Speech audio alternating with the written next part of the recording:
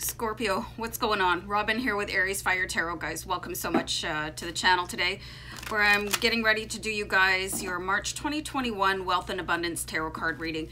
So what I'm going to do is introduce the reading, probably cut a couple cards for you guys, start the reading off, and then I'll change the aspect of the camera so that you guys can see the cards as I place them out for you. So I'm looking for feedback on that, you guys. I've had a couple of people request that.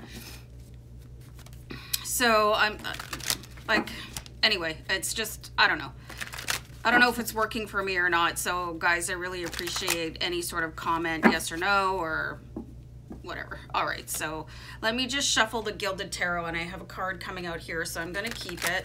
I'm going to do you guys your wealth and abundance, and that can be love or money or health, you know, whatever abundance looks like to you, whatever you'd like to have. Obviously, an abundance of something in your life. So I will also pull a Romance Angel Oracle card at the end of the read. And yeah, let me just show you guys this card, and then we'll get off onto your reading. So you do have the Star card here. So I find this very interesting. You guys are surrounded by water in this image. And you guys are a water sign. So this is really important. If you guys are having any kind of stress or whatever your situation is, whatever your mood is, it's only going to get improved by water. You know, if you can take a hot bath or a shower or put your feet in water. Make sure you're drinking lots of water too, you guys. This will help keep you calm and hydrated. And in the spirit of the Star card, you can remain very hopeful and positive. And it's hard to do that if you feel like kind of scungy or dehydrated. So let me go on a pause here, you guys, in just one sec. So it's definitely not a tarot card reading without a cup of tea smudged with my lipstick. So anyway, guys, this is a great card for you guys to start off with. This is a really, you know, having faith and hope and keeping your aspirations high. That is very, I see a high potential in that for you guys. And this is what a lot of people don't understand. I was talking about The Secret in another zodiac signs reading, but people just don't, they think it's pretty cut and dry. But you guys, like, it's like you understand The Secret, and whether you understand it or not, and I'm talking about The Secret, it's a book and a movie, you guys, on manifesting. You embody The Secret. So if it's not coming easy for you guys, I really want you to try to incorporate more water back into your life, and maybe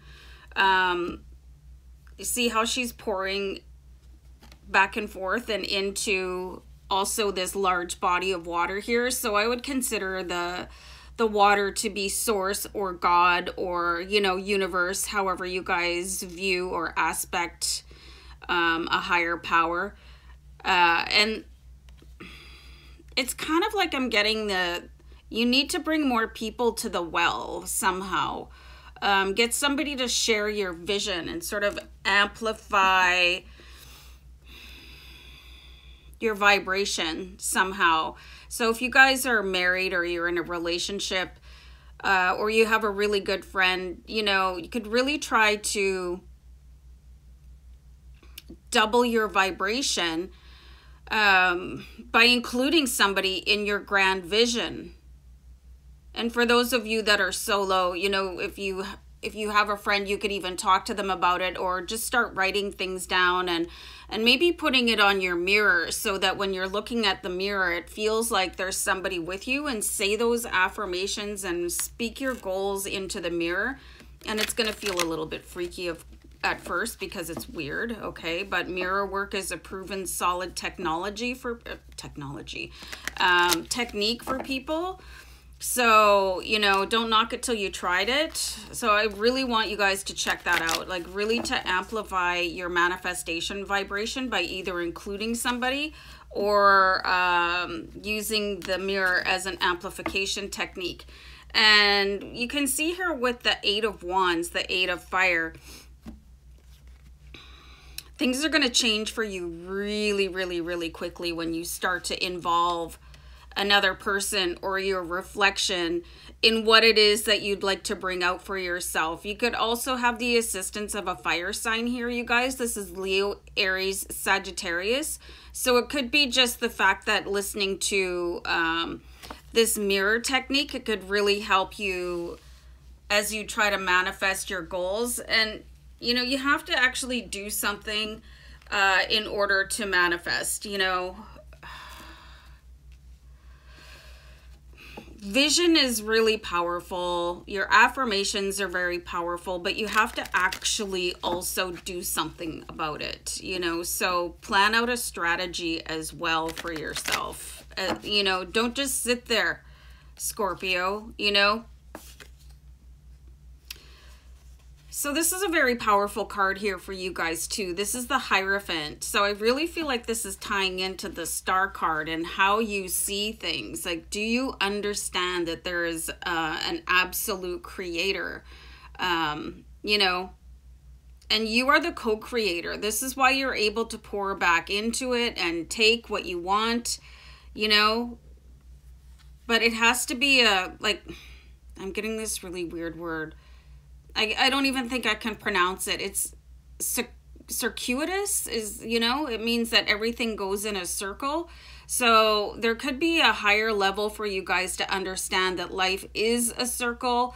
You know, I have the flower of life behind me on my mandala. So it's like you guys could really do a little bit more spiritual investigation into manifestation. You know, how everything really is a circle, and what you put into life is what you're going to get out of it, and what you see for yourself is what you get, you know. I know a lot of people say that as if it's sort of to somebody else, hey, what you see is what you get, but you might want to change that mantra for yourself and really start visualizing what it is, and somebody else could really help you with that. And finding a little bit more of a spiritual tone to your manifestation, you know, and visualize things. And what you see is what you will get. So really try that out, you guys. It could really be a game changer for you, especially with this 8 of Wands here. You know what I'm saying?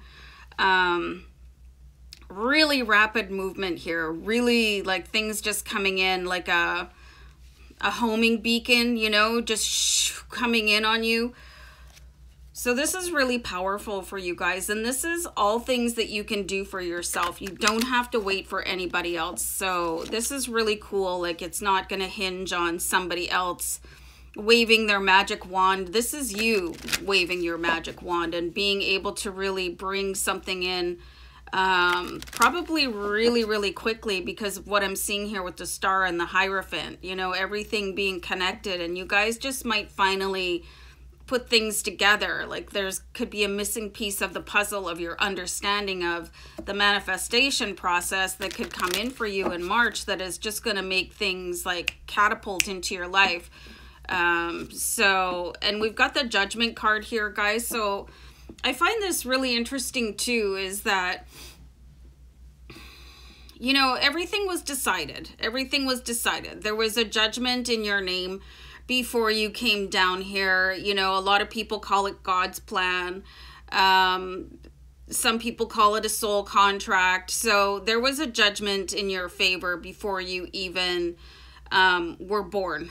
So try and tap into that, and you could use a little bit of meditation to understand that a little bit more, because it's going to be really important for you guys, you know, to understand that everything is fated. And I talk about Vikings sometimes because it's like my favorite show ever, and they talk about, you know, the gods have a plan for you. So there's this essence of fearlessness in living life, because, you know, everything is fated already. So to a certain degree, you know, you can look at that, and you might want to communicate with your higher self with this Hierophant card here to understand what that plan was. And are you able to shift timelines? Okay, so hold on, you guys.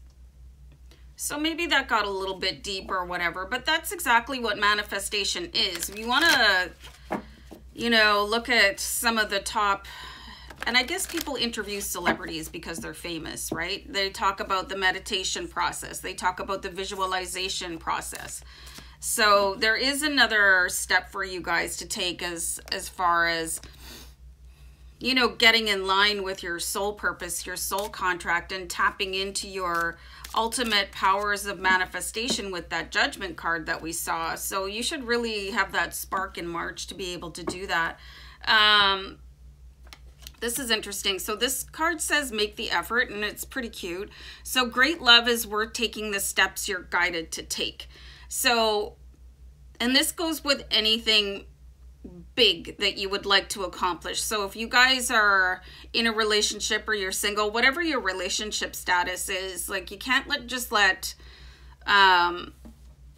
things fall apart. You have to make an effort, and a lot of people just don't understand the way that things work. But I see you guys coming into a higher understanding of how the universe works so that you can tap into it for your ultimate wealth and abundance. So March looks like a really exciting one for you, Scorpio. So I'm gonna, you know, wish you guys love and light, all the best, and we'll see you back here another time. Take care. Bye.